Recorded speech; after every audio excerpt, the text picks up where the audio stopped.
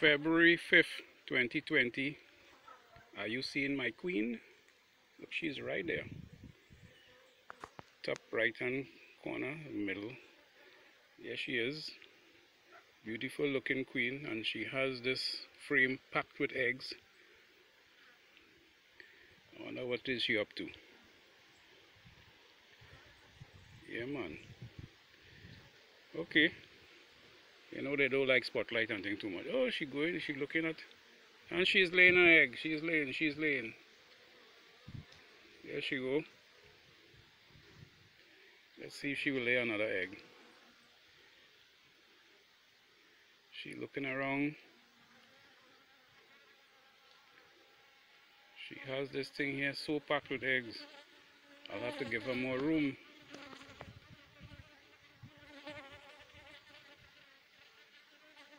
She's going on the other side of the frame now.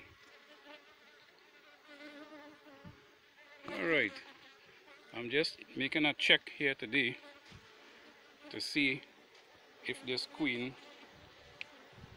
was successful. And hold on,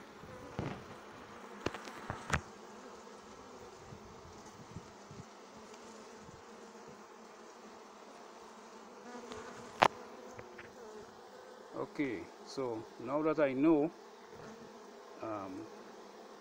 remember this colony had a queen as well as a queen cell, and I'm here today to see what is the result of that. And I see we have a good source of nectar. Let me show it to you. See how the nectar glittering in the sunlight there? Yeah, man, on both sides. So this queen is ready to pack it in. Alright, she's ready to work. So what I will do is don't get squeezed there, girl. What I will do is I will give them that additional encouragement. I will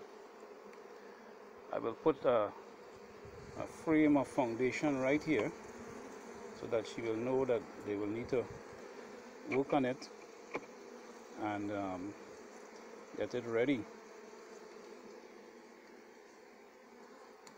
Okay, this is the foundation, and they have started already to build on it. They have a little nectar in there, as well as this side. But I want to speed them up a little bit. So I will put this frame right smack here in position 6.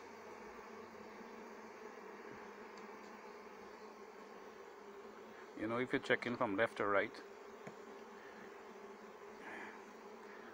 1, 2, 3, 4, 5, 6. I'll put it here in position 6 so that she will know that they have some work here to be done.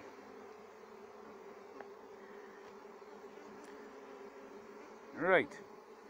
Now, what I also did with this colony, I put on a super of just foundation, because it had so much bees inside there. I had to give them some space to occupy. Now that I see that, I will be able to go to my honey house, my honey extraction house, and uncap and spin out that honey which I took out on the 31st of January 2020. Remember, I mentioned to you what I usually do with that. I will, if the honey at that point in time isn't sufficiently sealed, what I will do is I will put it in that room and let it get dehydrated a bit, and I will come back at another time. This is another way in which I will put on feeder. I run out of hive body. I run out of the box, the top feeder box. So I'm using this as a makeshift now. Right. So I will go now and extract that honey, because it has been about 5 days now, and I will put on some frames, some wet frames in that super there, so that the bees will be able to use that encouragement to start putting in more and more nectar and turn it into honey. So that's the little trick I use from time to time. This is another colony that I want to get in here into as well. But now that I see that one down there doing well, I need to get in this one here. This one here, this one was doing pretty good, and then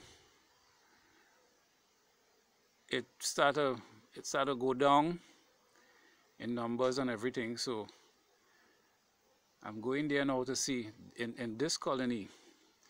Last time I went in there, I saw the queen, and by the time I trying to take a look at her, she flew out, and I don't know if she came back. I could have captured her, but by the time I thought of it, because I didn't have on a veil at the time, I could have taken the veil and captured her in midair. But by the time I thought of that and get the veil, I lost track of her. So I'm going into that colony now to see if there is a queen.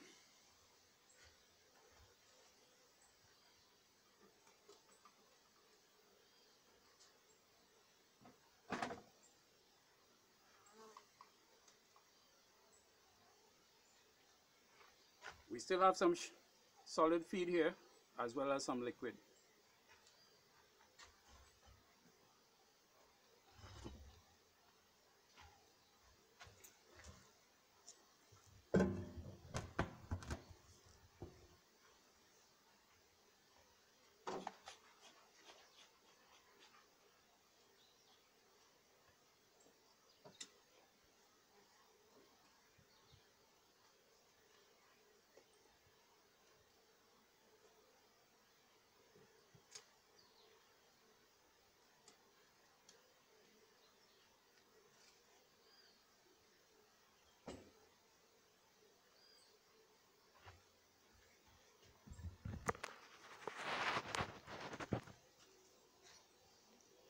Move that smoke from there for me.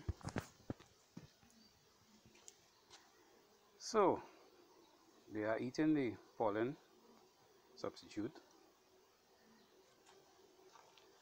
but I would need to actually look down inside this colony here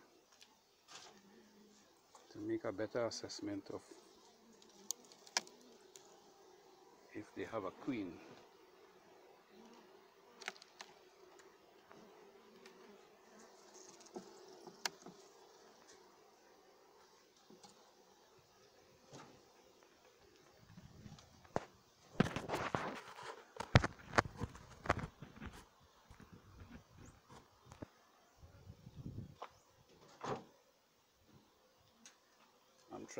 I'm trying to prop this phone here.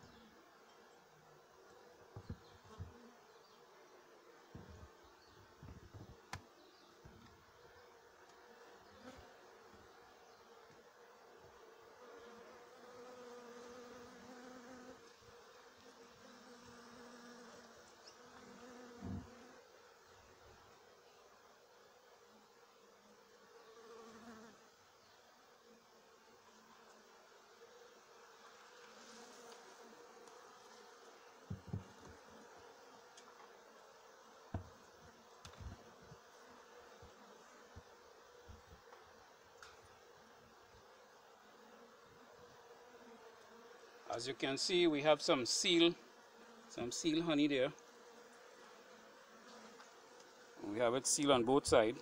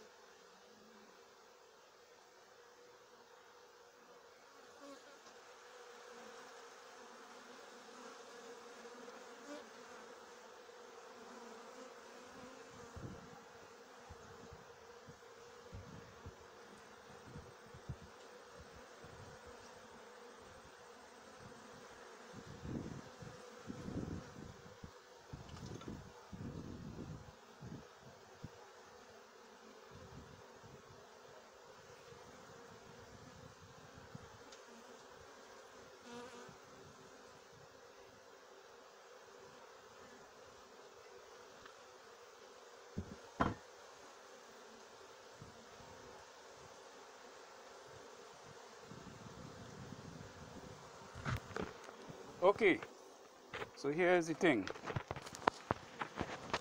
What I'm seeing here is an open cell. That's an open cell there. So it is possible the queen didn't make it back to this colony. And over on this side here, I am seeing also a queen cell. There's it. There's the queen cell. So we'll have a new queen in here pretty soon. We have a nice array of pollen. We have brood. We have honey on the frame. We have emergent brood. So what we will do is, I will put back this and mark it, so I will know exactly where she will probably emerge from next time around. So I just make a little X. X marks the spot. Let's investigate this adjacent frame here. Let's see what's going on. All right. Okay. So we have pollen. We have pollen. We have nectar. We have a frame that is being worked on, trying to build it out. We have nice pollen, man. So the queen, when she emerge and get mated, she'll be good to go. Also, on the other frame right here, has quite a bit of seal honey in it. So this colony here will do well. Now that I know what is going on in this colony, I'll be able to assist them very much so. Right, so let's just put them back together. They are doing very well.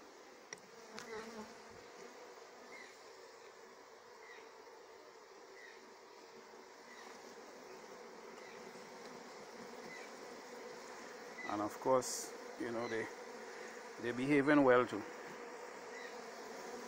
This morning when I came, I was doing a simple little manipulation over there and a little farming, and I got about 8 stings, because like they didn't like how I was that close. Always make sure that you have the bee space fixed properly. See how here are a little too small, so you need to make sure they have the space. Right. Okay. All right. I'll make a note in my calendar, my notebook, concerning this colony here. This is why they haven't taken out all the liquid. So you see, it's always good to have liquid and solid sometimes. You don't know what's going to happen. I guess they would have superseded that queen anyhow, you know. So, no big thing. We'll take it from here now.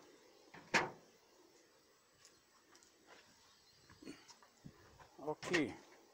So it's just that one colony up there I need to take care of. I need to show you something, you know. I like to plant corn in my area, and if you notice here, I'm preparing all these beds here to plant corn. So early this morning I came in here and I started to dig these holes, but this is the spots in which I'll be planting the corn. And by the time I start from that corner coming up, by the time I reach here, the bees, this colony here, didn't like how I was that close. See, that's just about, I would average it about 6 feet away. They didn't like that, so although I was able to do all that there this morning, but by the time I reached here, they was fed up of me. So I got about 8 stings all behind the back of my neck and everything. That means that the bees here are getting ready for the honey flow. Now, there's another thing. When you go to your colony, or your apiary, and you're doing things, and you get stings, depends on how potent the stings are, you will know if the honey flow is going to start. In this case, the stings that I got this morning was very, very strong. So I know that the honey flow is going to start pretty soon. I average in about 2 weeks time. See, this is how I feed them liquid. And inside here I have a very little bit of liquid there still. But I want to peek down inside here to see if I need to take off this super, because what I have here, if you would notice, I usually will tend to my bees to the back. Right? I have the brood box and I have 2 supers. However, in between, right there, I have inner cover. So that inner cover keeps the brood nest tight, in the sense that the bees wouldn't have to protect all of that. So what I will do now, seeing that they want to occupy more space and have more room to do things, I will take off that inner cover and give them full access to the brood boxes. The other reason why I do that too is so that I wouldn't have to put mud crystals. I would not have to use bleach to keep the supers from getting any kind of fungus or problems due to wax moth. But instead, I'll get the bees themselves to do that work for me. Let the bees and them do it. Seeing that they want to behave so bad. You see, I don't get 1 sting already, watch. I try not to smoke, you know. But this colony, they look like they will be at little terror. I don't like to smoke like that at all, but seeing that they want to behave nicely, you have to give them smoke. You see that? Look, they even want to build out this thing here. They have the next frame there, honey bung. Look how they're coming out. You see that? That is bad behavior, you know. This one sting me in my hand there too. Watch. Come on out here. Behave all yourself.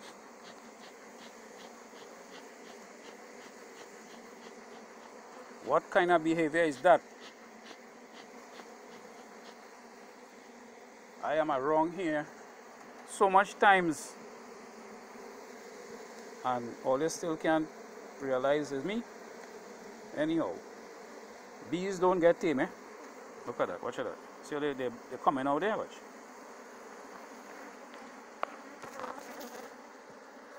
I want to see what all you're doing. I come to mark all you today. And you see when I come back here, I'm not going to see me again. I don't want to put on gloves neither. I want to see all your behavior and how much all you would sting.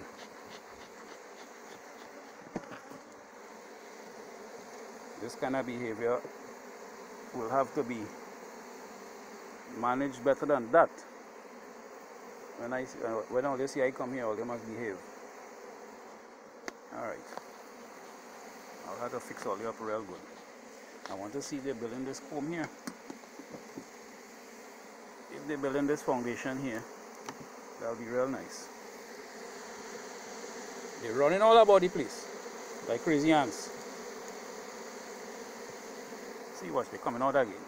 Watch all day, watch. Go back down. Sting again.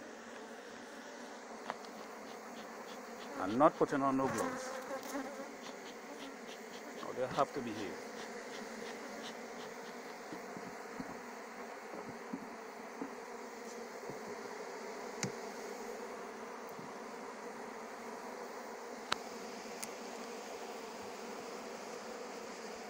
Oh, good.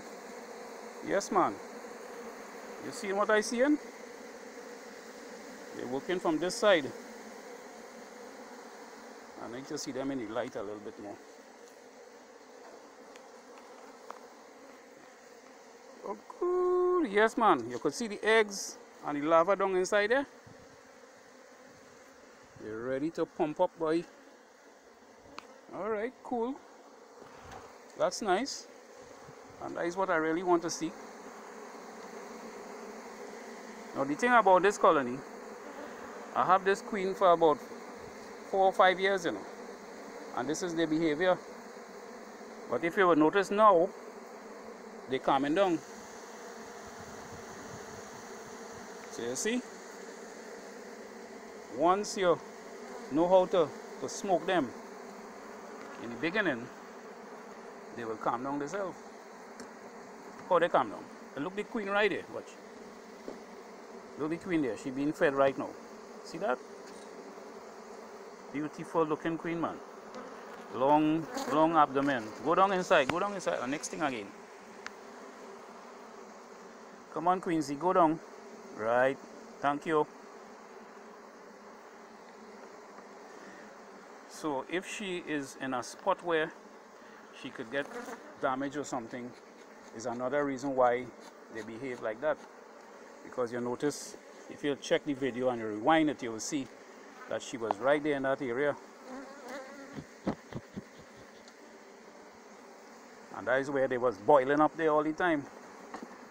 Anyhow, I'm glad I saw her. So now I know I have my original queen from so long ago. Come on, all you move from there. Go in, I don't want to squeeze all your rooms are given all your room. Right. That is all you want. I'll give all you that. 3 and 3, 6 and 3, 9. Right. Ready for honey. Okay, folks. So I'm gonna put back this hive together like that. Another sting. Oh, you like to sting that spot so? It had the smell there. Come on, Olio. Come on, Olio. Behave. Okay, folks. So just remember where you see it, eh? right here from the good honeybee yard. Yeah, man. And you know all the kind of favors I would like you to do for me? I don't want to tell you that again. Yeah, it's right there at the bottom of the screen.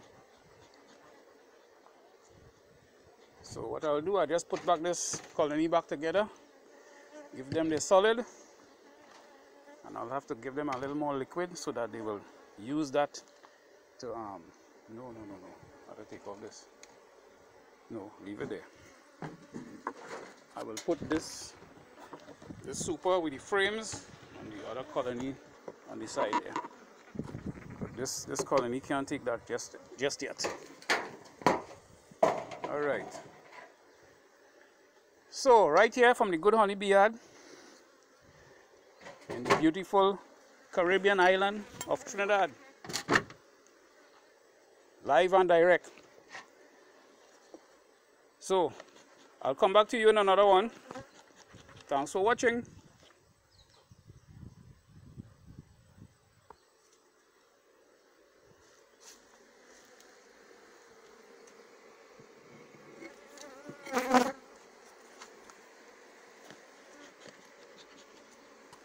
All your bad bees, all your.